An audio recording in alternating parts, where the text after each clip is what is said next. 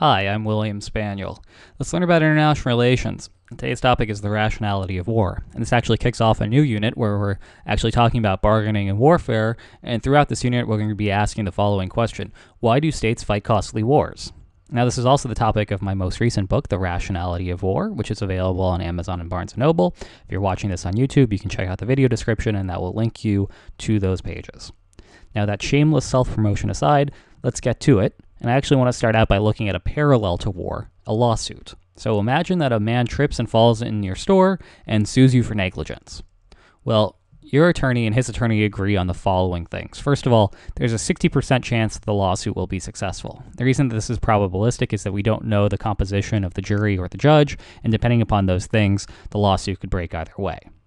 Second, if he wins, you have to pay him $40,000. If he loses, you don't have to pay him anything. And then finally, going to court will cost each of you $10,000 in lawyer's fees regardless of how the trial ends. So there are three possible resolutions here. First of all, either you or him could concede immediately.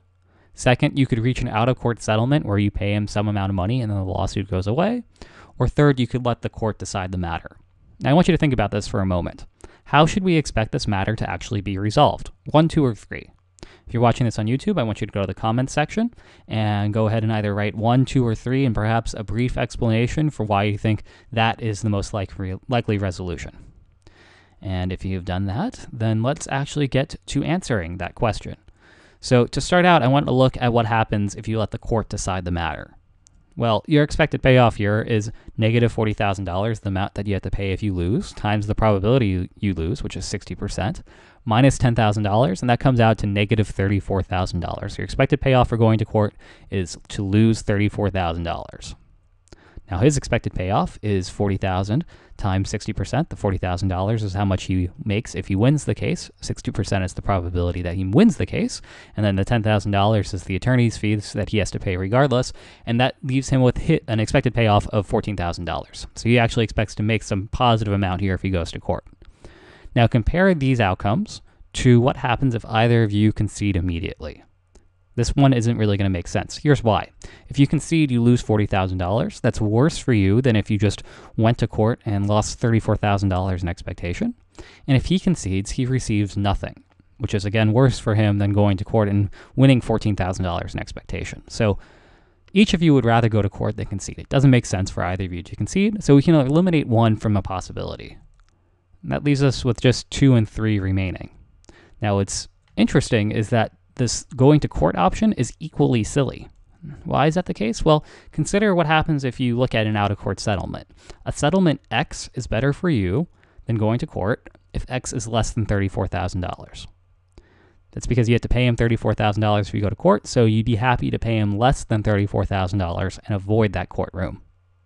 Now for him, a settlement X is better for him than going to court if X is greater than $14,000. Remember, he expects to make $14,000 if he goes to court, so if there's an out-of-court settlement that gives him at least $14,000 or more than $14,000, that's better for him than going to court. Now, therefore, that means any settlement offered between $14,000 and $34,000 is better for both parties than going to court, and that gives us a $20,000 range that we can bargain over. Any of those dollar values, if we agree to that settlement, is better for both of us than going to court.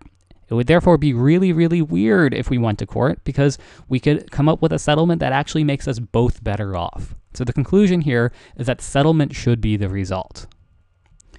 But note that this is just like war. War produces a winner and a loser, perhaps probabilistically, and fighting is costly because it kills people and destroys things.